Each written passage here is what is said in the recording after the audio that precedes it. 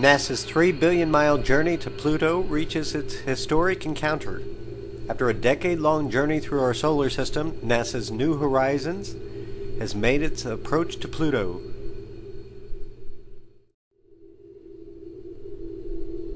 The sounds you are hearing are those that come from Pluto, and the images you are seeing are from the same planet, or exoplanet, depending on what group you're from.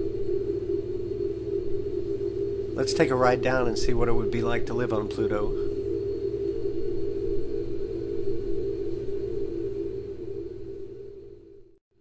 New Horizons is showing us its approach to Pluto and Pluto's surface, along with its moon, Charon.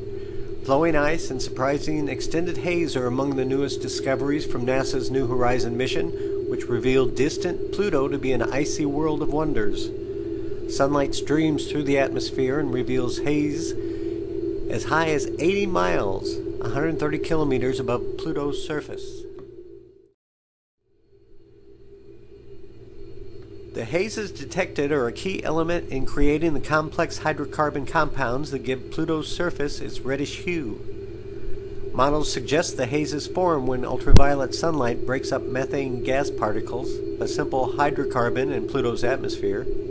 The breakdown of methane triggers the buildup of more complex hydrocarbon gases. As these hydrocarbons fall to the lower, colder parts of the atmosphere, they condense into ice particles that create the hazes.